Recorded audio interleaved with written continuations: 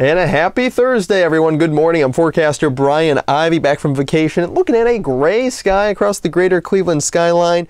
A peak or two of sun possible, but that's really about it as we go through that mainly cloudy sky across most of northeastern Ohio. That can be illustrated on the satellite product here in the 3D Max as well. A decent amount of the gray and white stuff in the form of cloud cover moving through the area with just a break or two here and there of sunshine. Couple areas of drizzle early this morning, just isolated, more drizzle and some light rain showers off towards PA that will continue to push off towards the generally east-northeast. We have a couple breaks of totally dry weather across the deep south and across the just areas northwest of us, Midwest, northern plains.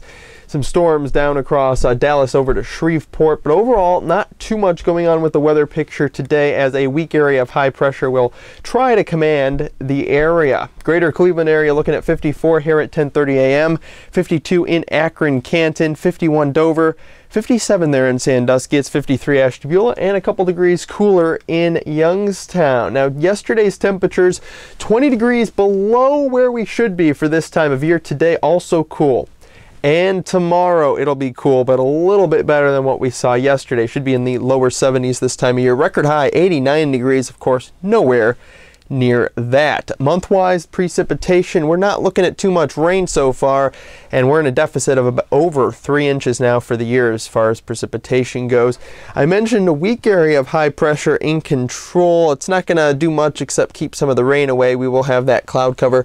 This cold front will drop south of the area, and we're actually going to see a few degrees cooler with the temperature readings tomorrow. But then another high pressure area moves in and we begin to push in some warm air for your holiday weekend. So good news there. 62, mostly cloudy as we go throughout the day today. We'll fall back into the middle 40s tonight. So another cool night. We'll continue mostly cloudy to partly cloudy skies overall. And just a light little wind there. So we will stay dry. Now as we look at temperatures going tomorrow night into early Saturday morning, this is a frost concern across much of northeastern Ohio. Look at that, mid 30s to upper 30s, maybe 40 if you're lucky.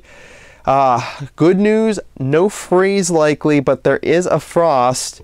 Definitely a chance of that for sure. So let's take a look at some of these 7-day temperatures and look at our moderating trend. 57 tomorrow, that's certainly not moderating. As I mentioned, a little colder. We will have clearing skies, so a mostly sunny afternoon.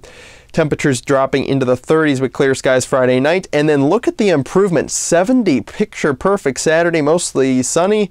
And then your Sunday looking partly sunny, 75 degrees. Memorial Day, hello, we're back to summer weather. The unofficial start of summer also with the temperature department, 82 degrees, scattered thunderstorms around though.